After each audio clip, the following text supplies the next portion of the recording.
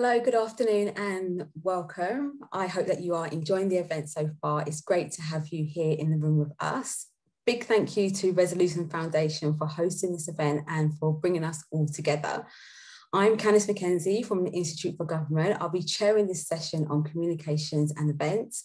And I am delighted to be joined by Emily Fiddy, Communications Officer at Trust for London, Josh Tapper, Communications Officer at Demos, and Margaret Welsh, Communications Officer at New Economics Foundation. We will start this session by spending a few minutes letting you know what each of us do in our roles, and then we'll go into Q&A. If you wish to ask a question, you are very welcome to start submitting them straight away using the Q&A box. Or if you'd like to say your question, you can do so by using the raise your hand tool. For this option, once I call out your name, our technicians will unmute you and then you'll be able to speak to us. After the session, an FAQ sheet will be shared. So if we don't get to your question, hopefully it will be picked up in there. So as I mentioned, I work for the Institute for Government, a think tank that provides research, analysis, topical commentary and events to explore the key challenges facing government.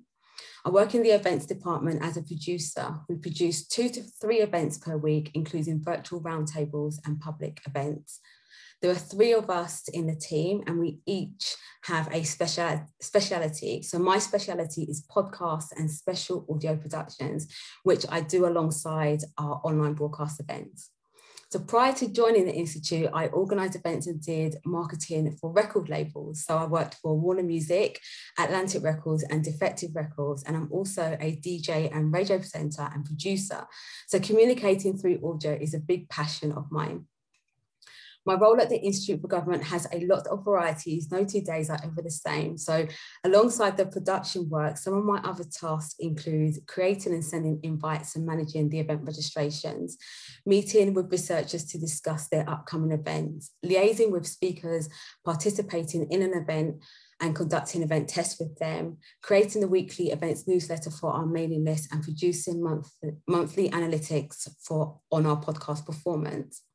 And one of the things that I enjoy about working for the Institute for Government, and there are many things, but one of the main things, especially most recently, is the professional development support. So over the years, and I've been at the Institute for almost 10 years now, I have had many opportunities to continue learning and developing my skills through internal and external courses and training. And as job requirements and situations have changed, my role has been able to adjust and adapt. So I first joined the Institute as an events and comms assistant. And as our events output grew, especially our work with external clients, I then became an events officer. And one of my key roles then was to manage our external client portfolio. Now with the pandemic lockdown and working from home, my role has transformed once again, and I'm now an events and podcast producer. So digital production has been a lifelong passion of mine from working as a DJ and also in radio. So to have the opportunity to incorporate my personal passion with my professional role and to take on new challenges and responsibilities has been an exciting, entertaining and very rewarding experience for me. So I'm going to leave it there for now and I look forward to your questions. And now I'm going to hand over to Emily.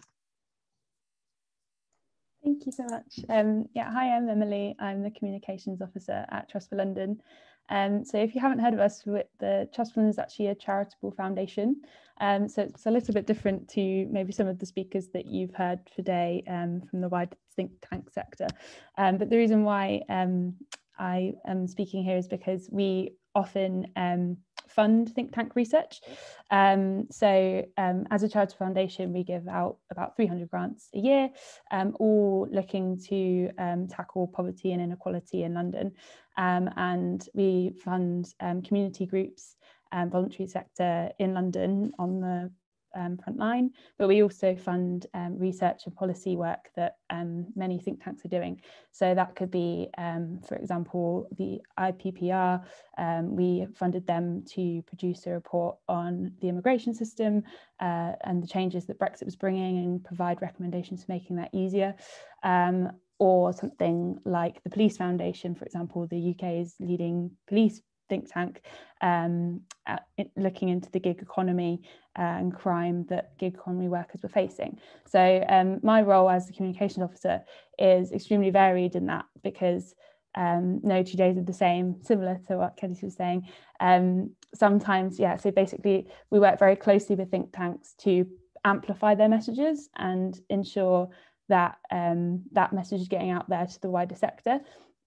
And for myself, we might also help and support think tanks if their comms team might not be as strong or as full. So, for example, with the Police Foundation report that was funded recently, I helped to produce like a social video, so with their key messages of what their report was saying and the key recommendations to share on Twitter. And it was just another way of how we combined to ensure that those messages got out there to our audiences. So in my day-to-day job, I will run our social media accounts, I'll put together our newsletter, I'll check in with grantees and see whether there's any opportunities that are coming up that we could perhaps like write a blog post to promote their work. And one of the things that Trust for London does quite well, I think, is bringing different groups together. So for example, we might notice that there's like some policy recommendations in a think tank report that we then can pass across to another grantee working in that field, and making sure that all of those messages sort of come together to make the most impact in terms of any social change. So I really enjoy my job. I think it's brilliant. Before this, I actually worked in the charity sector. So I started my career on a graduate programme called Charity Works, which is to help people get into the charity sector. You get a year-long placement, and it's a brilliant way to like make that first step. And then I moved across into comms from there, basically. And I'm really happy that I'm at Trust for London. It's a lovely organisation to work for, and I just love the variation of my role. I think it's brilliant, and being able to make some sort of social change and also have like such a broad scope of what we're working on and who we work with is brilliant. In terms of how my role has shifted a bit since COVID, I just wanted to mention it's obviously quite difficult to meet people in the sector in the same way, because you don't go to events, or if you do go to an event, it's like this, and it's like the panelists on one side and people on the other. And so what I really liked about what Resolution Foundation have done recently is like bringing together people who work in think tanks to like speak and converse like informally and have a chat about, you know, like we had a little chat about like anecdotes of stuff that's happened in COVID. And it's just a really good example of like how the sector is like using different ways to like bring people together and still, you know, like get to know each other and work closely. And yeah, so I think it's a brilliant sector to work in, and couldn't recommend it enough, really. So thanks. Looking forward to your questions. Thank you, Emily. And speaking of questions, just to remind you that if you wish to submit your question, you can use the Q&A box or the raise your hand tool. Okay, now we are going to hear from Josh. Over to you. Hello, everyone. Thank you very much for having me at this really great event and great idea. My name is Josh Tapper. I lead press and communications at the think tank Demos. So if you haven't heard of Demos, Demos is a cross-party think tank that works on a number of areas of public policy, from the world of work to the future of the internet. A couple of our flagship projects at the moment are Renew Normal, which is looking at what life after COVID should look like, and how we can engage citizens to shape that future to build back better, and the Good Web project, which is looking at how we can build a good web and what a good internet looks like. So my job is to manage report launches. So when we bring out research reports, I'll pitch it to media, press, journalists, and lead our social media content behind that too. Day to day, I continue that engagement with the media, field spokespeople for interviews, and pitch opinion pieces, and as I said, run our social media accounts. I work within the wider external affairs team, which focuses on communications, but also events, design, and also partly parliamentary engagement and fundraising, which is shared between the external affairs team and also the research team. So my background before Demos, I actually took quite an unconventional route before coming to Demos. I didn't go to university. About a year after I finished my A-levels, I started an apprenticeship in the Government Communications Service, based in the Cabinet Office in Number 10. And then after my apprenticeship, I continued working in government for a bit. And then shortly after, a couple of years ago, I arrived at Demos. So short and sweet, I guess. But I look forward to the questions. Thank you so much, Josh. And last but by no means least, we're going to hear from Margaret. Hi everyone, thanks so much for having me. My name is Margaret Welsh and I'm a communications officer as well at the New Economics Foundation, which is also known as NEF. For anyone that doesn't know, NEF is a progressive economics think tank that works to transform the economy so that it works for people and the planet. We do this through policy and research, but also through organising and movement building and supporting on the ground projects in local economies. We work on a range of areas, including the climate crisis and the Green New Deal, social housing, improving the private rented sector, local economic development, social care, moving towards a shorter working week, and the welfare and benefits system. I'm one of 2 comms officers at NEF, and my job is quite broad. I work on a range of different things, but most of it involves working with our research staff to get our work the attention that it deserves. So this can include producing digital content for social media, editing and producing reports, approaching journalists and editors to get our work in the press, and producing our in-house podcast. I've got a particular interest in environmental research and policy, so I get to lead some of the framing and narrative work we do for our environment and climate work. Yeah, so a bit about me. I've been at NEF for 3 years now. I started working there after a few years of working in like various roles in the charity sector. Not all of them were comms related, including at Global Witness, which is an anti-corruption charity, and at the Royal Geographical Society, which is a members organisation and academic institution. I did a master's degree, but it's quite unrelated to the work that I'm doing right now. It was in cultural studies at SOAS in London. And before that, I studied sustainable development at the University of St Andrews in Scotland. So yeah, I'm happy to answer any questions about like my sort of career path, because it's been in the charity sector, but not specifically think tanky and not particularly economic. Yeah, that's pretty much everything. My role's not changed a huge amount during the pandemic, to be honest, because NEF already had quite a flexible work from home policy.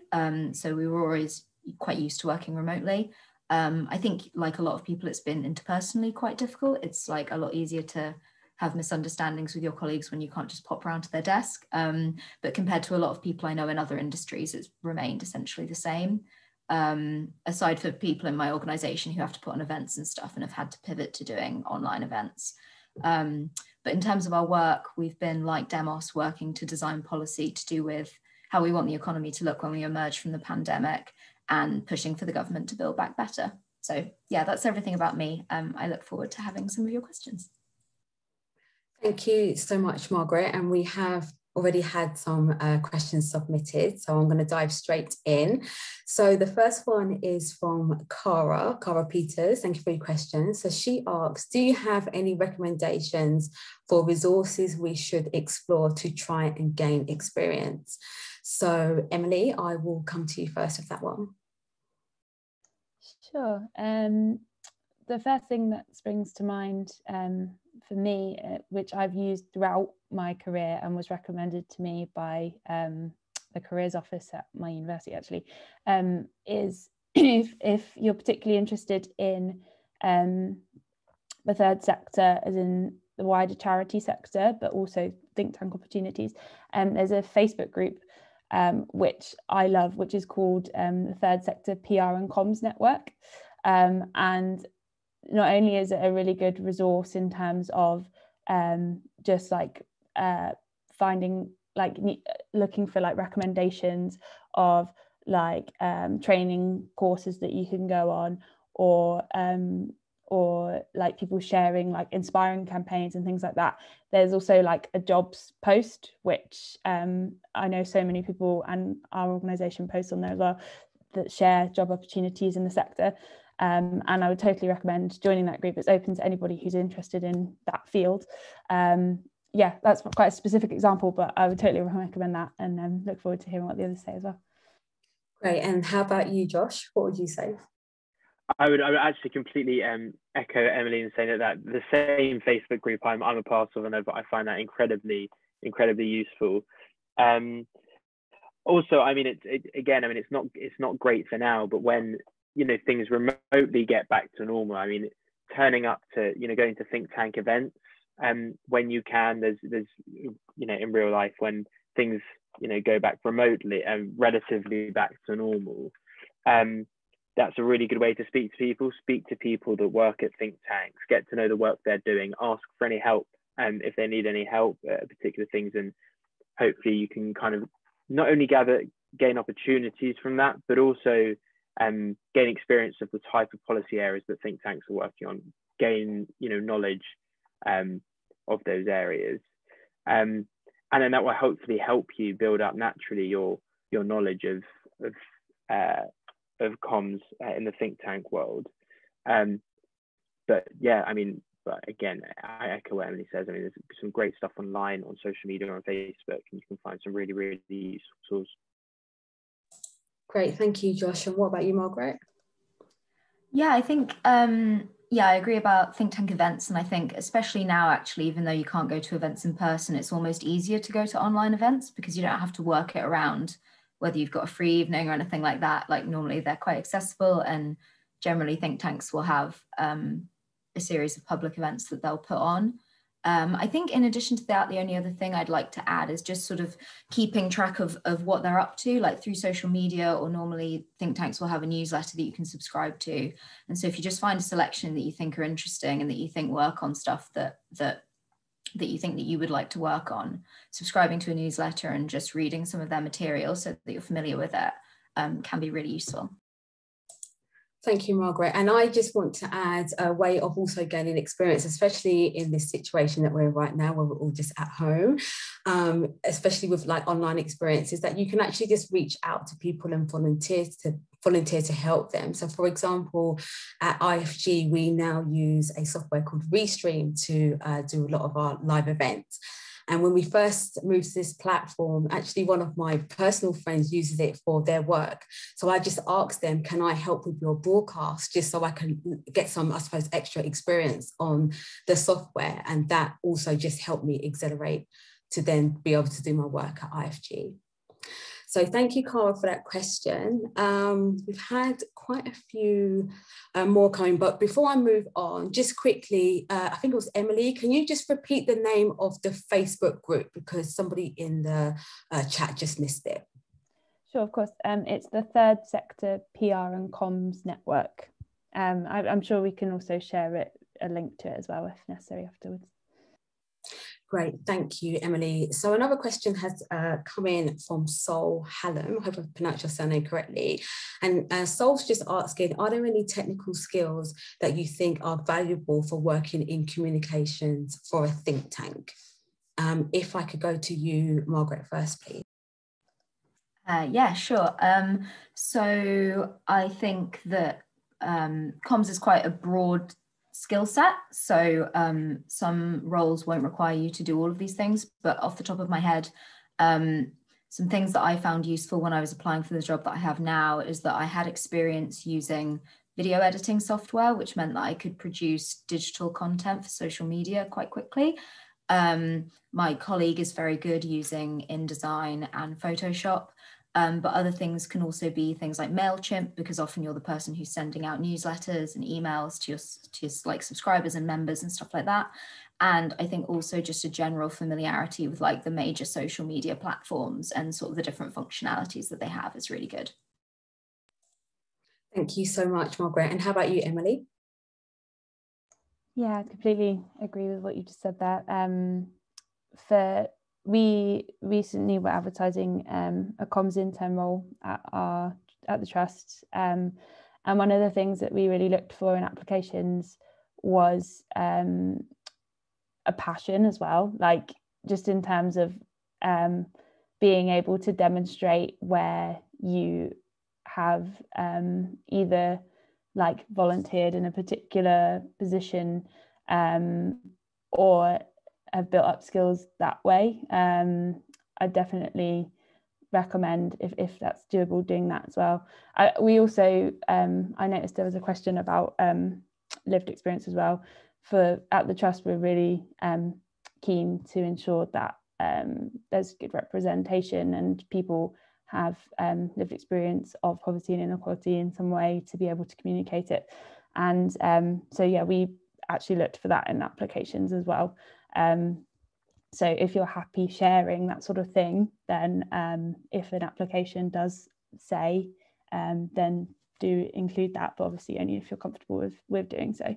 But yeah, I'd also say, especially right now, if there's any like specific, if you're very interested in like web, for example, like looking around, potentially doing like SEO training, or like if you're very interested in doing like in expanding on a specific like digital skills, that's what I recommend, because that's what I've recently done training for, and it was really, really interesting and useful anyway.